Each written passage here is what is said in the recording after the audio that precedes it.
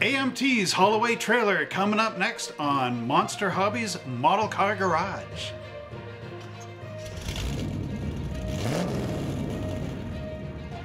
Hello everybody, welcome back to another exciting unboxing and review and build video on Monster Hobbies Model Car Garage. And today I've got a special treat coming out from round 2 is the AMT Haulaway Trailer.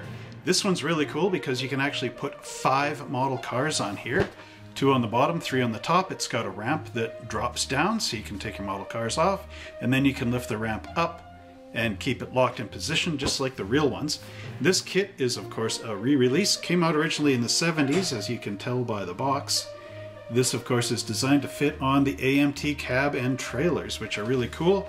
If you take a quick look here, you can see all the great features that are in this model kit from the box, and of course the operating details like the lifting gate here.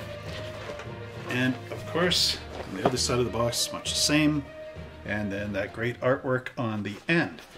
So without further ado, let's open this thing up, take a look at the parts, and then for a change I'm going to try to build this thing. So stay tuned. So here we have our Haulaway trailer right on our table, and let's take a look at these great parts. So to start off with, we have those amazing side rails which are here, which are going to show us the cars underneath as well as the ones on top. Then we've got this amazing floor pan, and you can even see, if the camera can focus in here, these runners have little holes in them to capture all your tires on your cars, keep them in place just like the real thing.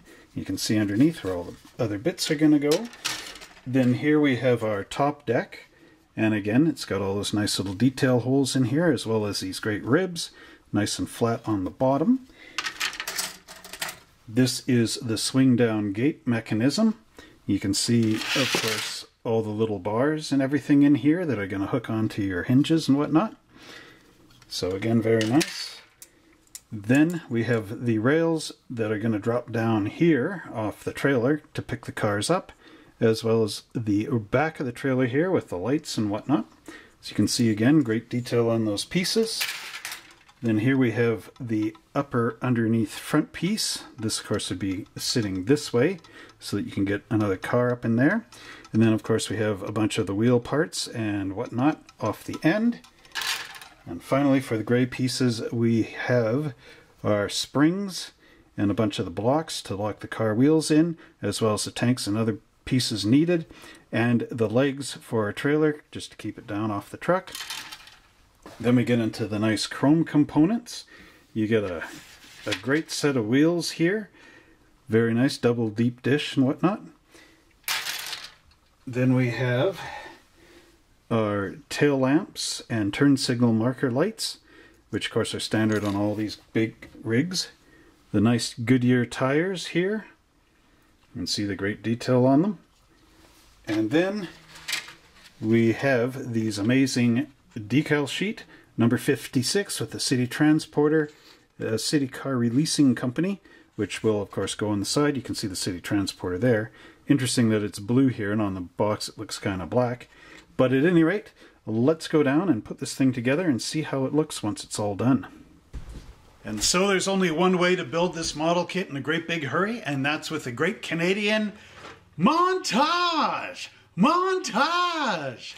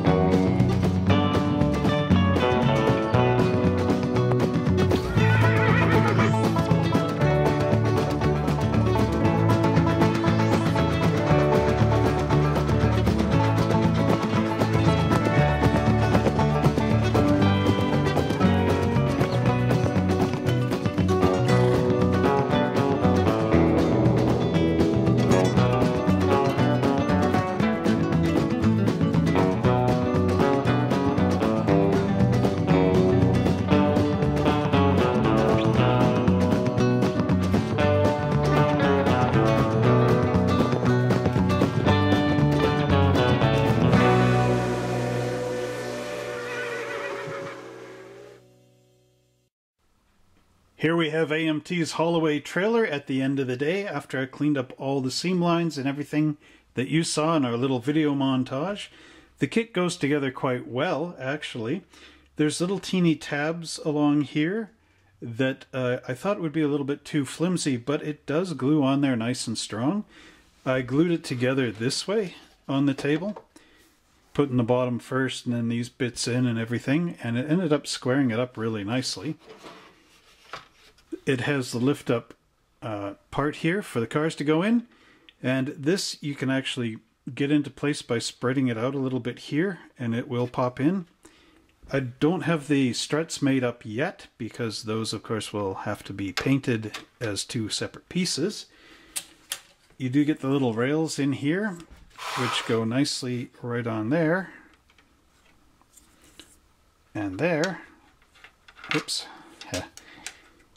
They just sort of sit in place, so when you load up your car, you can take these off again. And then I got this rear axle all put together.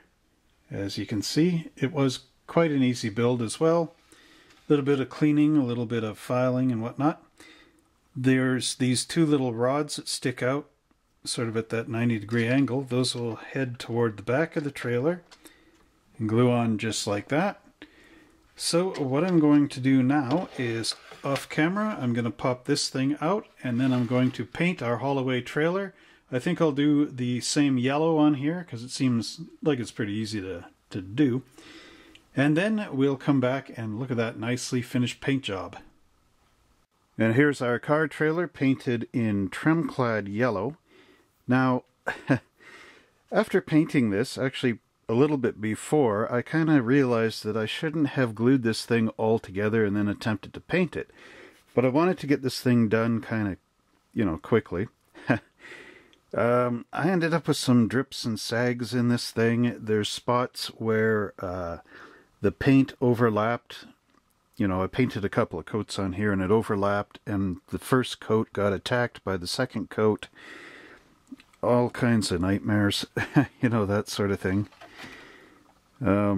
Yeah, so if you build this, I would suggest suspending the sides somewhere with a wire or whatever, painting them first, getting it nice, because my main problem was trying to get paint inside this frame by shooting it through the holes. Yeah, that's not the way to go. Anyway, the back gate here ended up really nice because I did suspend it. But as you can see, this thing is large, doesn't even fit in my little filming area too well. But it does go together nicely. And underneath, of course, looks good. Funny, the underside was the best part of this. It always seems like when I do these models, the parts nobody sees has the most perfect paint. The part everybody does see is the part that gets all wrinkled up. Anyway, let me know how you guys end up doing this in the comments below. But there's our trailer, looking nice. And just to have a little bit of fun here,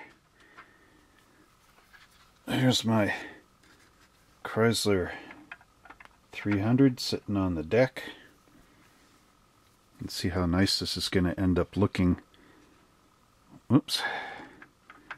There we go. Let's get that on the plates. Oh, the Chrysler's a bit narrower.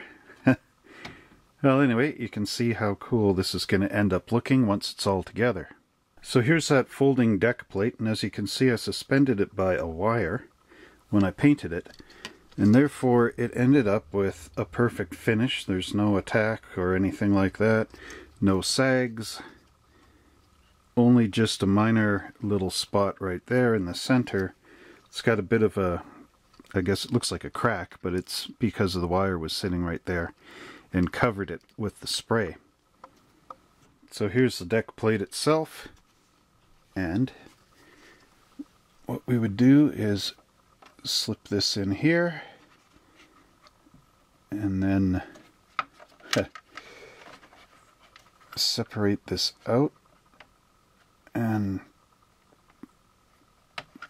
pop it right into there. And there's that rear ramp, able to swing up just like that. And then I've got to wait for those little hydraulic lifts to glue in. For the paint to dry on the hydraulic lifts. And then there's a little pin that you press in, and then it hooks up on the little thing there and there, little pins, and then it'll be able to lift up a certain height. I'm not sure if it's going to lock in, but it'll still function the way it's supposed to function. Here we have the rest of our painted parts. These are the hydraulics, and I covered the operational bits with tape. I glued these together first, of course. I didn't want to paint them in case when these go up and down it starts scraping paint off and making it look horrible in the future. So I left them as a gray plastic, which should be alright. There's our rear axle, the wheel hubs, the little red chocks for stopping the cars, and our yellow ramps. And because the yellow ramps are separate, I was able to paint them very nicely. These, of course, like our lift gate, are perfectly painted. No wrinkles or attacks or anything. So this kit should be fun once we get it all together. Here we have our Haulaway trailer almost complete. It's about 98% done. Just got to put the decals on, touch up some of these little areas that didn't get paint. Our hydraulics fit on these little pins here. But I've noticed a problem with them. The pins, of course, you can't glue them on. So you need something on here, the ends, just so that this doesn't fall off. And it will want to do that if you pick this thing up and tilt it. So just so you know, you need to get some evergreen rod and drill some holes in it. Cut off a little donut and then glue it on the ends of these so that you don't lose them. Now, here it is being lifted up. What happens is these tend to bend out a little bit, which will put this stopper at an angle, which will keep this gate up. You can see the nice work here. Sorry, you got to see some of my ugly backdrop. This thing's so large I can't really zoom in or out. See, I got the red tail lights on here, which looks nice. I still need to put the license plate on here. There isn't an actual plate, it's just the frame in this model. So hopefully the new one from AMT will correct that and give us a trucker license plate. There I got my wheels on, and the little red side markers, or reflectors I guess. And the little chrome steps, there, there, and there. And then all these little yellow reflectors, I had to scrape the paint away just behind where they mount. Of course, so that I could get plastic to plastic. And like I said here, I just left it the light gray plastic because I didn't want to have this painted. And then, you know, if I'm moving this up and down, eventually these get scraped off and it looks awful. Okay, anyway, you can see just on my Lazy Susan, this thing just fits. It's going to hit that post right there. But anyway, see all the little chrome steps on here and everything. This does turn out pretty nice, even if my paint job on here is not quite the best. Here, I'm just going to move this for a sec so you can see the front. Okay, so moving this along here. Ooh, I don't know if... Oh, this is swinging right in front of the camera. Yeah, okay. This thing is so long. I just gotta be careful not to... Oh, I'm gonna knock it off. Okay, there's only one bit that I'm missing here, and there's this hose setup. I do believe on the real truck it's to hook up for the rear brakes or something. I'm not really sure how it hooks up. The instructions just show this thing from behind, and it's got the hose sticking out and it goes, glue here, you know, and it's not showing you in the front. So maybe AMT would fix that in the instructions too. Not sure on the new one. But it's supposed to be here somewhere along this panel. So when I get the decals on, I'll try to figure out where it goes for sure. Let's get this up there a little more. Then again, yeah, here, I'll try to zoom in a bit. Okay, there you can see the yellow side marker lights, or the amber ones. Or not side marker lights, they're reflectors. Maybe they are lights. I'm not sure. I've never seen one of these types of trailers up close for real.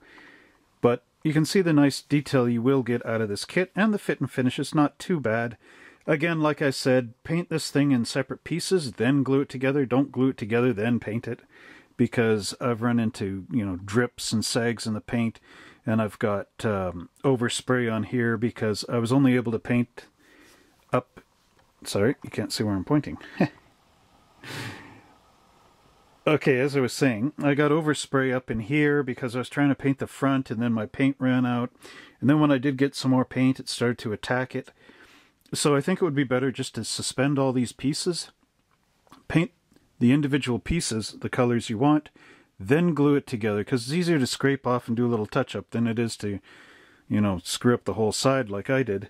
But at any rate, on film, it looks great. This thing will never be in a model car contest for big points, so I can get away with it. It's just going to be in maybe a store display or something for Monster Hobbies. I'm not sure.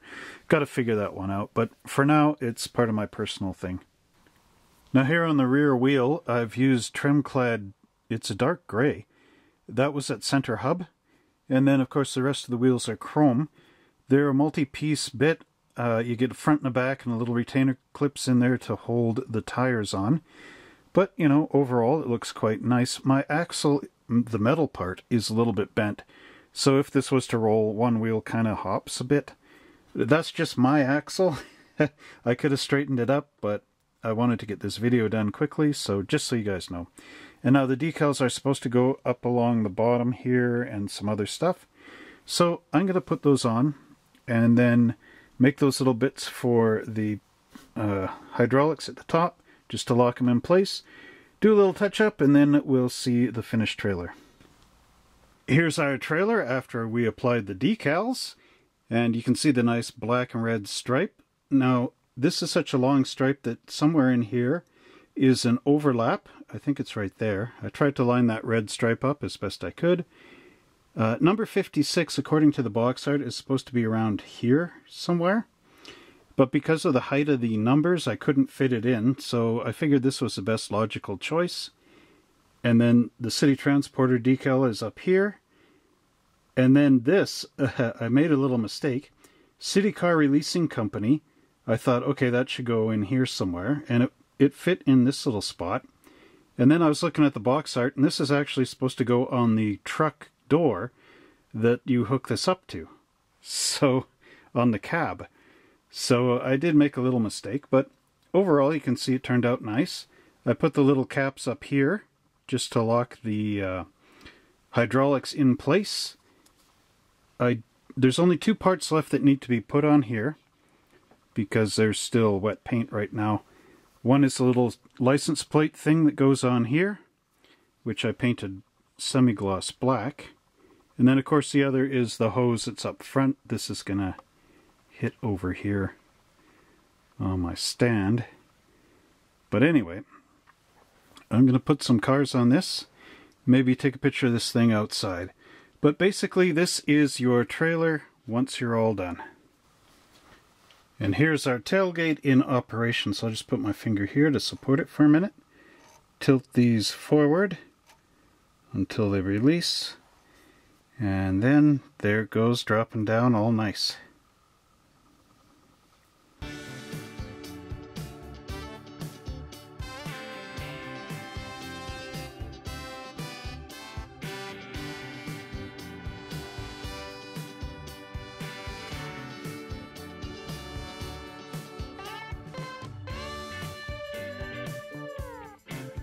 Well, we hope you enjoyed this great review of the Haulaway trailer by AMT under the Round 2 banner.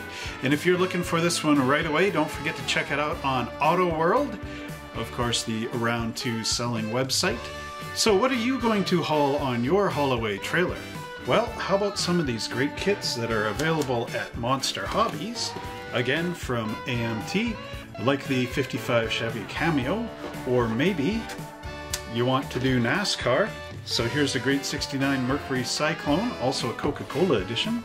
And back here, we also have the Bobby Allison Chevy which was also a NASCAR.